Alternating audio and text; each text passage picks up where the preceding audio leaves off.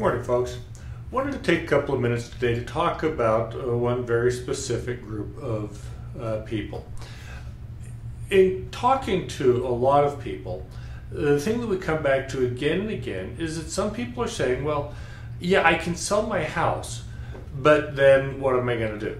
I can afford to buy another house, or I can go deeper in debt. And that's a fair consideration, and each person has to weigh that out. But for some people, selling is a really good move. We're talking here, perhaps, about those who have recently retired, because retirement goes a long way toward changing what you need in a home.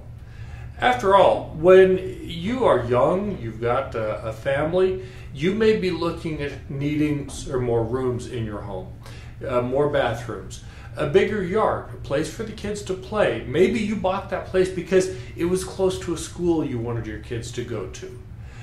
Maybe you're one who found that you needed a home office. But now with the kids growing up and moving out, and perhaps with retirement, that office is no longer necessary. The extra rooms are no longer necessary. It's no longer needed to be close to that school. And frankly, that yard may be lovely, but it takes a lot of work that it's a little harder to do as we get older. That's all understood. And yet, your home may be one that has accumulated significant value. And that being the case, you may be able to sell that home and purchase something significantly smaller. Now, you're not alone if this is your situation. The number of people who have retired over the last year has far exceeded expectations.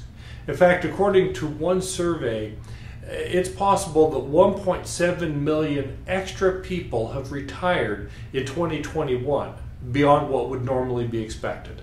These are people that they couldn't go into the office, they were working from home perhaps, they looked around and decided that this isn't really what they wanted. They have the finances, they don't need to continue working, and so they choose to retire. Now, having made that decision, they may look around and say, well, the house is just more than we need. And the fact is, according to some research, it seems that there may be an average of about $50,000 increased equity in each home. Now that's average. Yours may be much more, it may be far less, but that's just over the last 12 months.